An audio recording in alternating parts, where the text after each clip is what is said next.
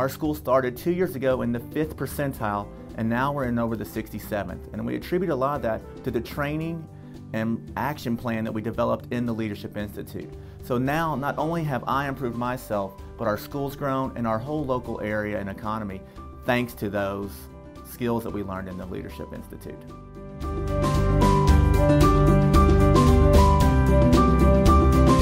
I've been involved with education for over 40 years right now, and the key, in my opinion, to the success of schools and school districts comes down to the principals, and the research is out there to support that. The feedback that we're getting is that it's the most powerful professional development that they've ever attended. So my hope is that our business folks will come behind this and continue to support it. We decided to contribute to this program early on because we saw the huge need for our school leadership team to really understand what skills it would take to be organized and to provide great leadership to the teachers and the staff and essentially the students. We find that some of the skill sets that we're looking for most often, even in our most entry-level positions, are leadership skills, because those leadership skills can be transferred into higher level jobs, but they also are very important at those entry-level jobs in making sure that we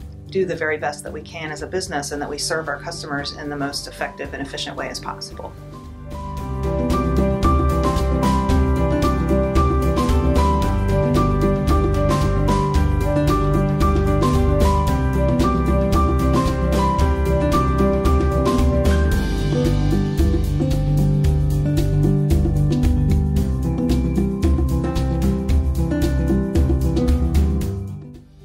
It's undeniable that we, as educators, are searching for the right ingredient. Through this program, the leadership growth that has taken place is closing that gap.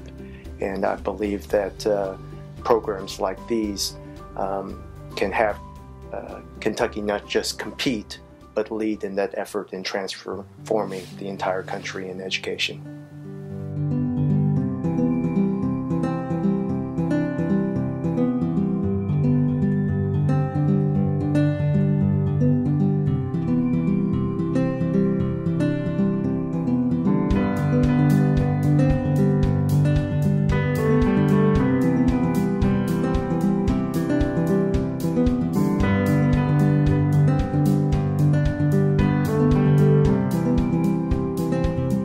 Principals are not just leaders of schools.